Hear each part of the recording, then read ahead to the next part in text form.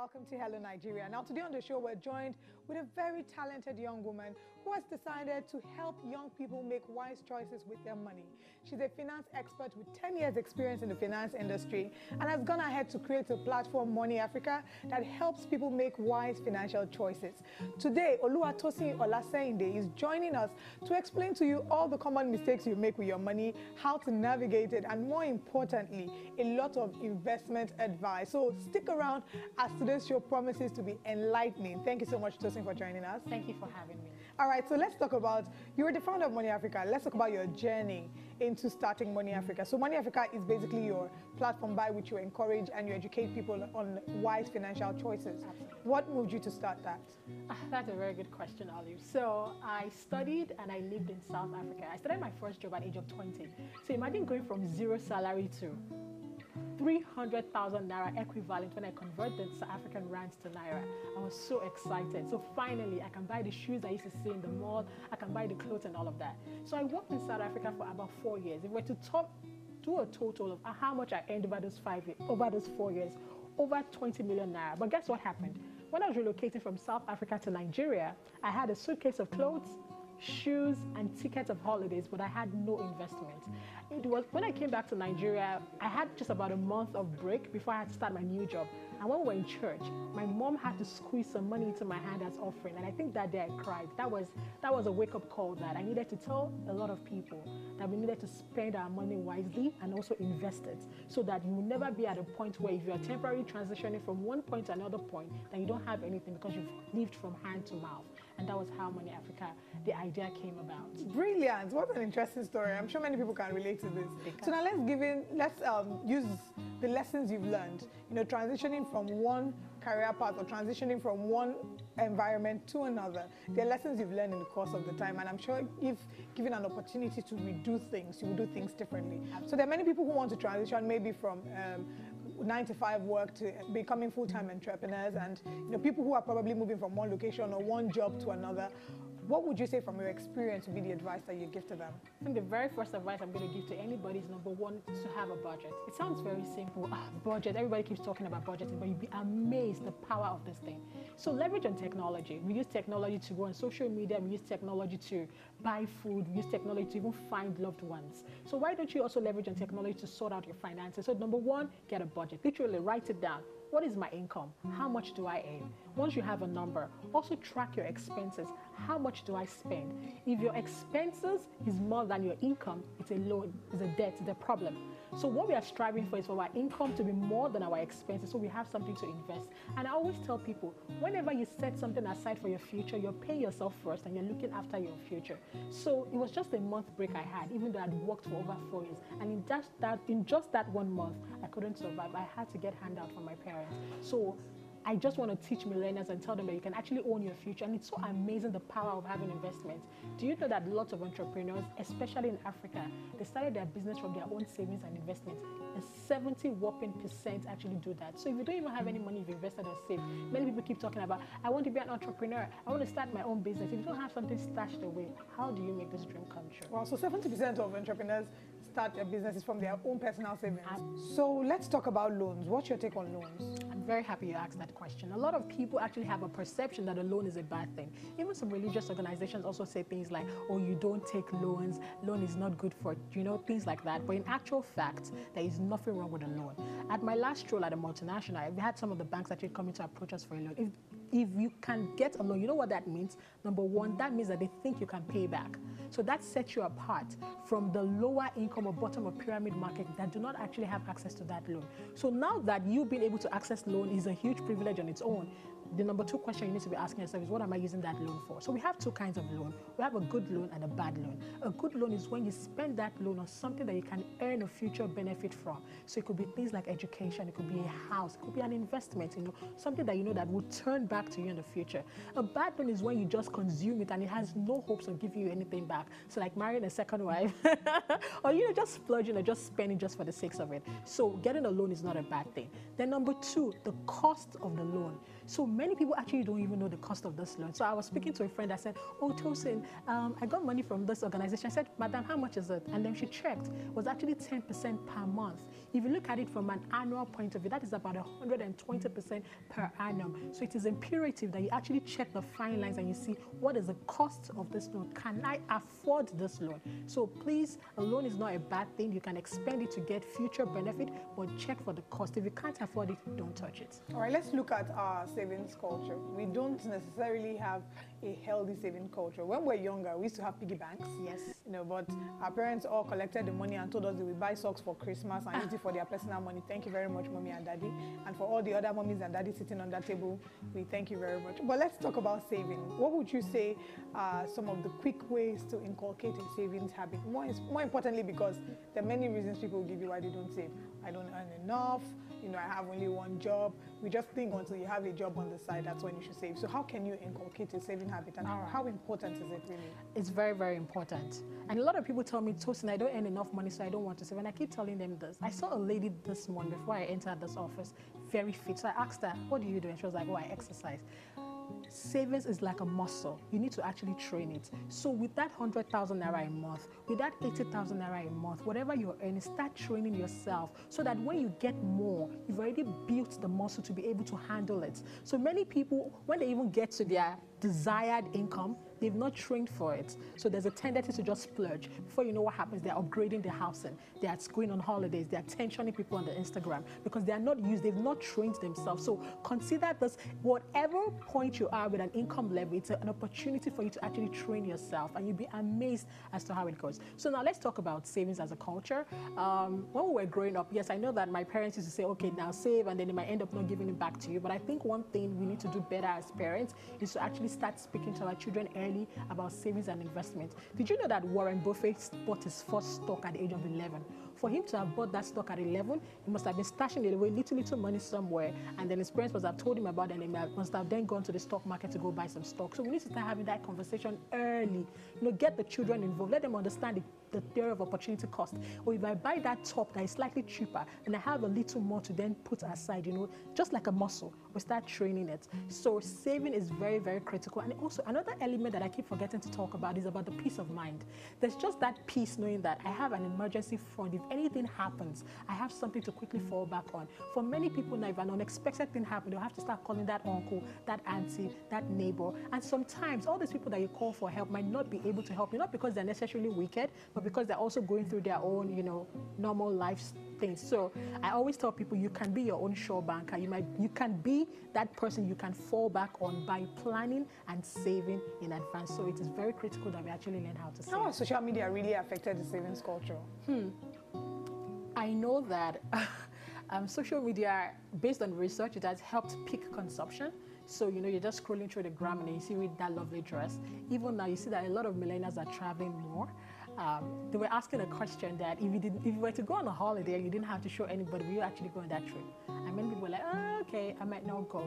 So the consumption market is actually growing because the product is in your face. You have people to show it to and things like that. It's basically peppering the ground. Exactly, and which is not necessarily a bad thing. I mean, if I manufacture clothes, I'm going to be very happy because now I can turn my revenue over because I'm now in the faces of my consumer. But you must remember that at the end of the day, everything is balanced. Imagine you doing all that work and working so hard and you're just investing everything, you're not enjoying yourself. It's not wisdom. So just striking a balance. And that's why we always come back to having a budget. So there's a principle called a 50-30-20. So it means that 50% of what you earn goes towards your essentials, things like your rent, your electricity, the petrol you're going to put in your car, food. You understand? Then 30% is towards things that you can live without. So your friend is getting married, you want to give her a gift. You want to do a little bit of a luxury, You want to do things that will not affect that you can do without. Then another 20% is investment, meaning that you always have to stash something aside.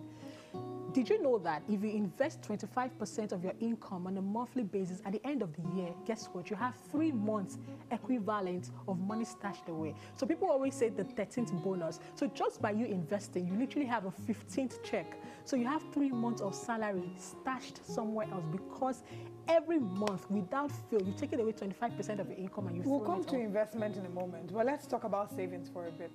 what's the percentage that an individual should save, the least percentage an individual should save, and how can we inculcate that discipline of saving? Because as you're saying, it's sounding really fancy, but putting it into action is another thing.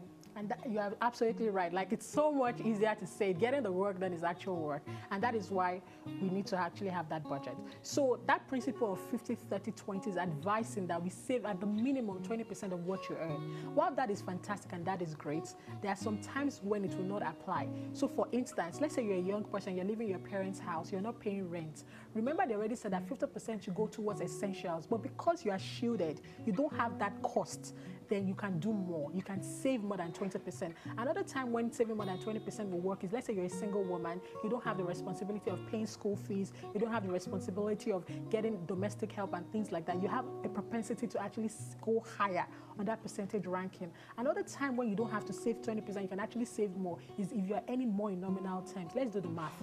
Somebody is earning 100,000 naira now, and then they're able to save 20,000 naira every month. Fantastic. Nigeria is expensive. Let's say you start earning 300,000 naira. 20% of 300,000 naira is how much? That's just 60,000 naira. So you see, how can you move from earning 100,000 naira to 300,000 naira? You're only now increasing your savings from 20,000 to 60,000. It doesn't make sense. So you can then increase your percentage. So yes, we like to use 20% as a benchmark, but you can actually do more depending on your personal circumstance. Now, how do we build a discipline? You can do that by, number one, automation. What is automation? Automation means that you've told your bank that the day I get paid, move this money into another account that I don't have access to. So even if you cry and wail and want it, you can't spend money you don't have. And that's how I always train myself. If the money is not in my account, there's nothing I can do about it. So that's it. Get it off your hands. So that way, even if you're tempted, you can't access it. Fantastic idea. Let's talk about investments now. So for young people, millennials, who basically want to go into investment but don't know the things that they can, the areas they can invest in, what advice would you give to them? And I'm really happy we're talking about it, because number one, it's one to save, but if you're not investing, you're actually cheating yourself. So before we talk about investment, there's something called inflation. So what is inflation? Inflation means the general increases in prices of goods and services. So let's say, for instance, my landlord is going to increase my rent. Let's say, hypothetically, I'm paying rent of 500,000 naira.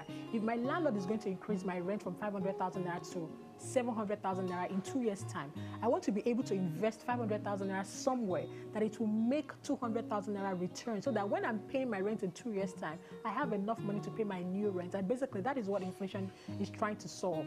So as the prices are increasing, my investment also needs to be increasing at the same level, so that I can beat inflation, so that my money will not lose its value. So what are the products you could invest in just to beat inflation? We have something called the treasury bill, we have the government bonds, and we have the money market mutual fund. So these products are targeted at fighting inflation, just to preserve the value of that money. Did you know that with as little as 10,000 naira, you can actually open any of these accounts? So our parents then did not have the opportunity of investing in this kind of product, because they always had to do everything in bulk amount. But now the beautiful thing about our generation is that we have the option, because we have smaller entry point. So imagine I just get a loose 20K, so I can quickly just go and throw it in my money market mutual fund account. Somebody just gave me 30,000 naira, or I just got a business deal that I was not expecting. So because I know that I don't have to wait for it to be 1 million to start investing, I can start where I am with what. So is the money mutual funds account accessible to all banks? Yes, it is accessible to all banks. So you can just go to your bank and ask them for a money market mutual fund account, and you can start saving, investing with as little as 10,000. So what that does, it doubles your money, sort of?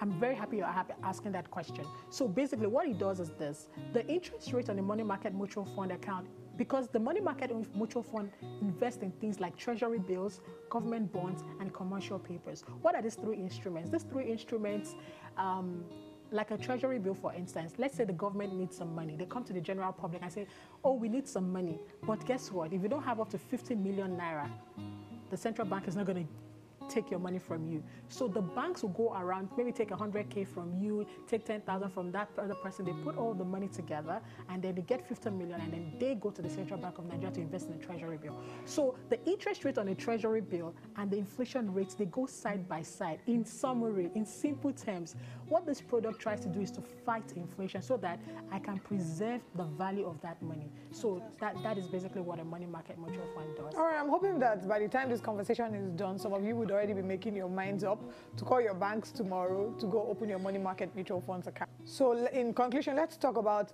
the most common financial mistakes that people make and ways to go around them.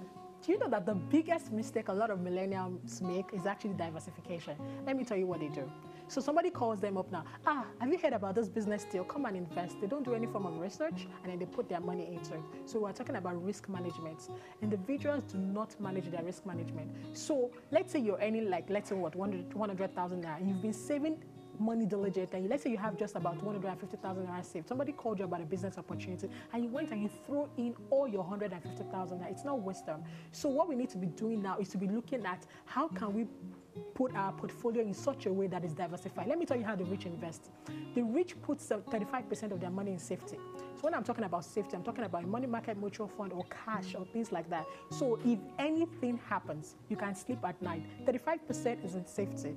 So another 38%, they put it in the stock market. So a stock market is having a slice of a company. So let's say a bank stock grows from 5 naira to 10 naira. You also take an opportunity to enjoy that growth. You can also enjoy dividend and things like that. So the mistake a lot of millennials do is that we put all our money in one place, which is not wisdom. So you're either taking too much risk or taking too little risk, and we need to stop doing that. We need to start doing what the word is diversify. So we put some money in safety like the rich will do, that is to protect their money in case of anything. You can't predict the future. And then you also put some money in what? Risky assets that give you an opportunity to do what? To grow. So I'm talking about stock, I'm talking about agri-technology, I'm talking about real estate. So yes, another mistake a lot of millennials do is that we eat from hand to mouth, peppering people that you might not see again in the future. So we need to stop doing that. You understand? So every time I keep telling myself, if I invest, I'm looking out for Oluwatosin. So we need to start thinking that way, that if I put some money aside, I'm protecting my future, I'm protecting my children's future. I'm going to give my children a better chance at better education. The things, opportunities my parents couldn't give me, I'll be able to then give it to them. So these are the things to motivate you to actually invest.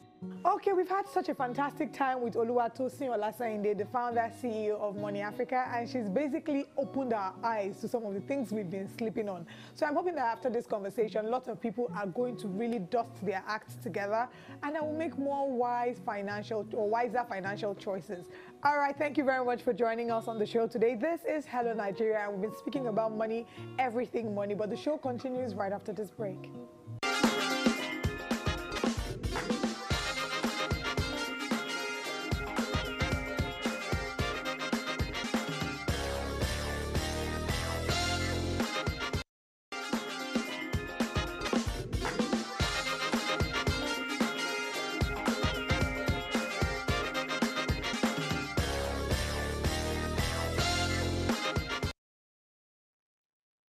Thank you for joining us on today's show. We hope that you've had a good time and that you've learned a few new things as well, or maybe be reminded of things you already knew.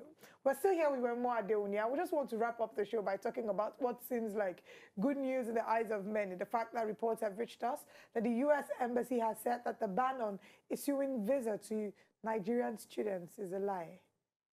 So what are your thoughts on that? You know, there were rumors going around saying that the United States had banned giving U.S. visa to Nigerian students, but now the United States mission in Nigeria has come forward to debunk the rumor that it's no longer issuing student visas to Nigerians. It's a good news. Well, yes, but I mean, these stories make me feel sad. I mean, in the U.S., Nigeria has the highest number of students, of foreign students. Most of the foreign students are Nigerians. I mean, over 16,000 students from Nigeria in the U.S. So question is, it again reflects on what's wrong with us at home, our educational system. Why are students rushing to leave Nigeria to go study abroad? I mean, these things should help us reflect on our system and maybe help us, you know, make it better. Is it good news? Yes, because I know what fake news could do, especially if you're in a process or, you know, of getting your maybe scholarship or whatever. Should you seek study abroad? Of course, by all means, it's your right to do so.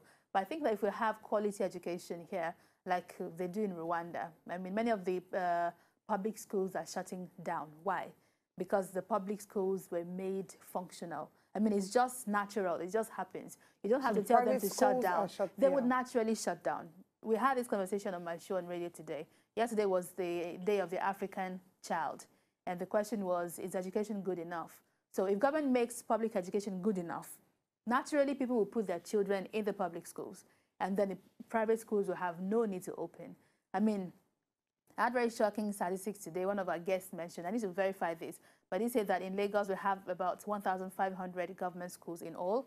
And we have about 8,000 private schools. I think there should even be more. This mushroom. Very true. And that's because people don't trust the quality of education that the government schools have to offer. So I think this is food for thought. As much as people are excited at the fact that they can finally send their children to study abroad, or they themselves can go to study abroad, we must start to reflect and look within. How better can we make our education system, from the failing, the failing from the government and from the standard of education, from the quality of teachers and lecturers, to infrastructure, and just basically having good life, giving Nigerian students a good and a comfortable life. And where we could start that from is amending the Constitution. So it's not justiciable under the law. You can't sue.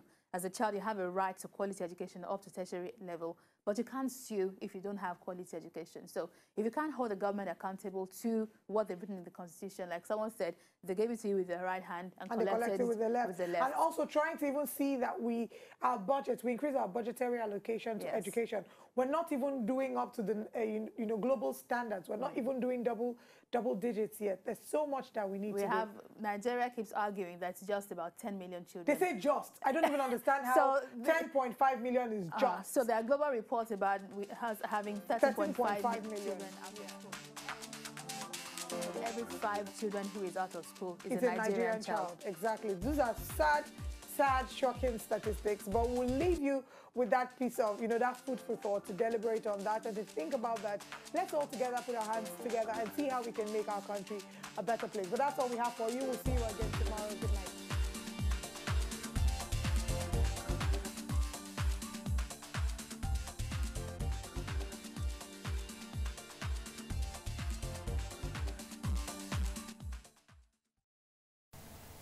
To enjoy more of these our Ogbonge videos when you just watch, press this button to subscribe on top of our YouTube page. You go love am.